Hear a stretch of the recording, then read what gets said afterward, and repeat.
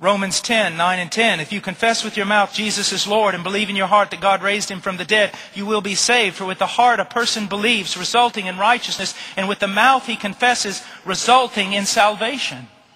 First, we must say something about the heart. It represents the core essence of what a man is. It is the seat of his intellect, mind, emotions, and will. Therefore, it is absurd to think a man can believe in Christ with his heart and it not have a radical effect on the rest of his life. Let's look at the language. Would you like to receive Jesus in your heart? What does that mean? Have you ever thought about that? Believe in your heart, but we've changed it to, would you like to ask Him to come into your heart? Believe in your heart means to believe with the very core, the very essence of who you are. It doesn't mean you open up some secret chamber and ask Him to come in. It is the testimony of Scripture and the interpretation of all sound evangelical scholars that we are saved by faith alone. So why does Paul seem to add confession as a requirement of genuine conversion? Let's look at the text again. If you confess with your mouth Jesus is Lord and believe in your heart that God has raised Him from the dead, you will be saved. Paul, throughout the entire book of Romans, has said salvation only by faith. So why is he now adding confession? Paul is not contradicting the doctrine of faith alone, but is teaching that our public confession of the Lordship of Jesus Christ is the evidence of believing in the heart.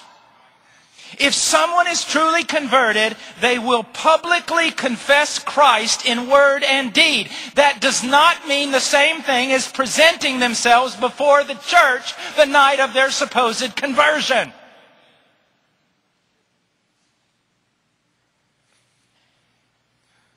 If someone is truly converted, they will publicly confess Christ in word and deed. Why do I add word and deed? Because Matthew 7:21 says, not everyone who says to me, Lord, Lord, will enter the kingdom of heaven. Not everyone who confesses me as Lord, but the one who does the will of my Father who is in heaven. Now, I am not saying that we are saved by faith and works. Not at all. I am a grace preacher. What I'm saying is that salvation involves a lost doctrine. It's called regeneration.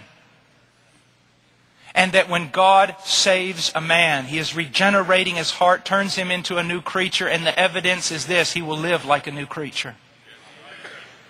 And he will confess Christ. That is, the man who has truly believed in his heart, his life will be marked by a biblical confession of Christ in word and deed. You will be able to hear with his mouth and see with his life that his faith is a genuine saving faith.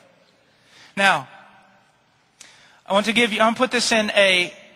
put this really quickly in a cultural perspective. Let's say that we're all a church, about 20 people, first century Roman Empire. You know from the epistle of Romans that these Christians are being put to death, some of them. They're dying like sheep.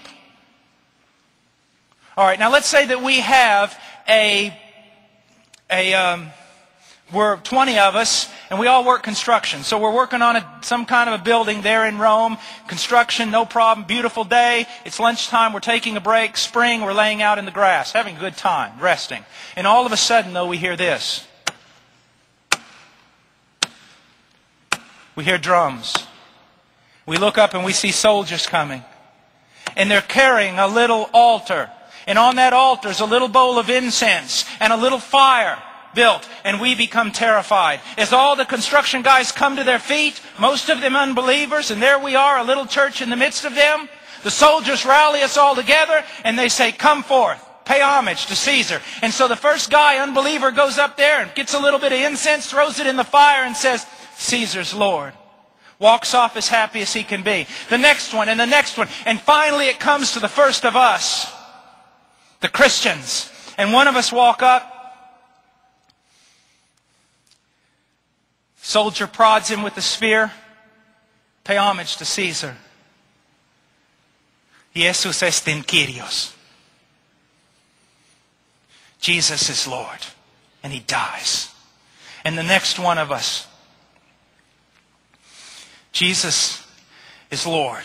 and he dies. And the next one of us. And we have taken that truth that Paul is teaching right here, that if you truly believe, you will confess Christ even though it cost you your life. We have taken that beautiful truth and reduced it down. If you pray a little prayer before a bunch of people in a church in America, you can be guaranteed you're saved if you think you were sincere.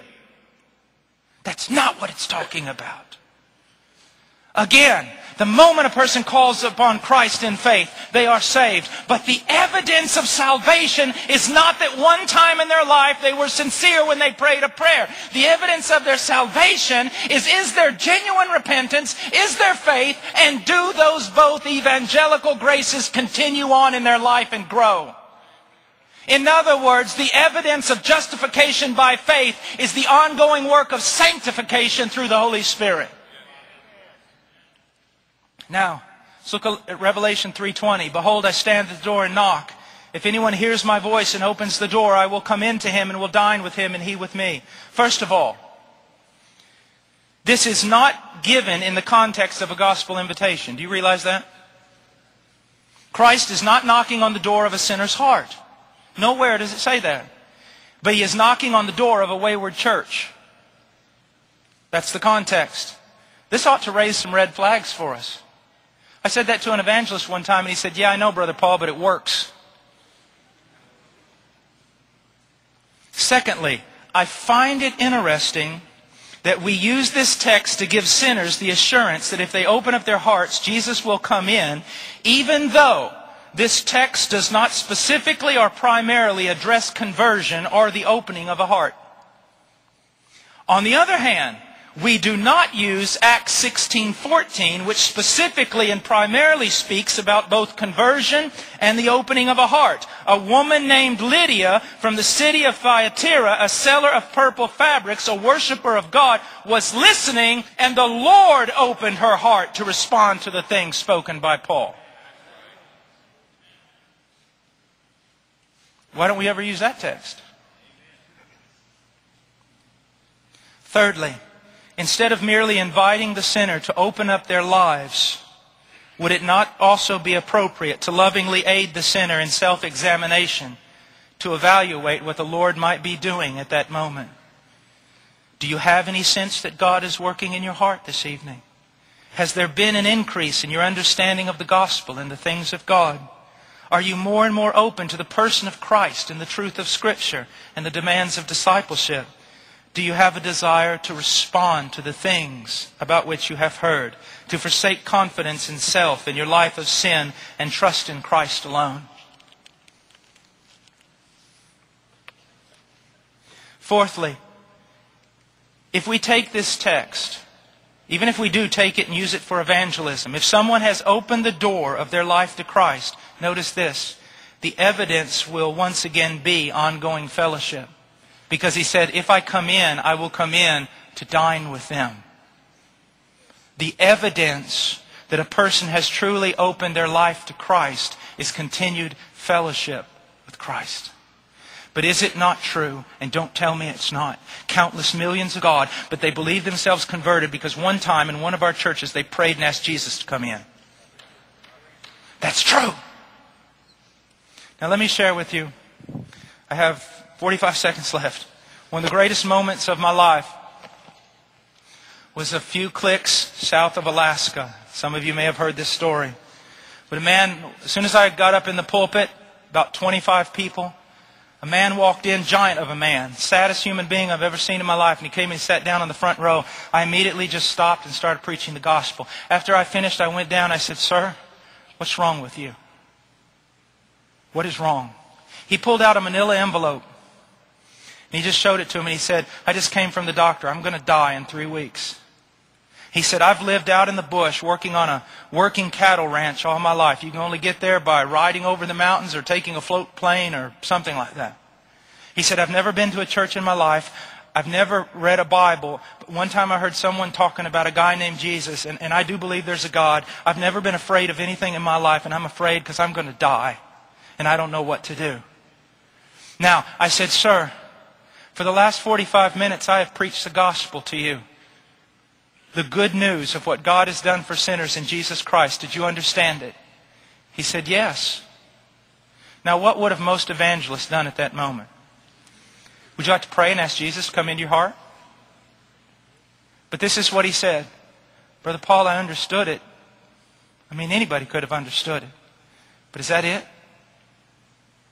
Is that it? I understand it now, and I pray a prayer, and that's it? And I went and started explaining repentance and faith. And after several minutes, he looked at me and he says, I just don't get it. I said, look, you have 3 weeks of people, because of our preaching, walk around. They have no fellowship with Christ, no desire for godliness, no seeking of